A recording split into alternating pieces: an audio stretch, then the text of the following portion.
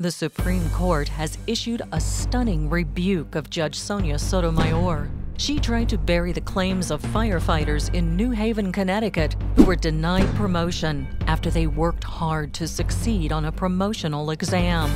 She allowed her personal feelings and political agenda to deny equal protection of the law. Thanks to the Supreme Court, the firefighters finally got their day in court.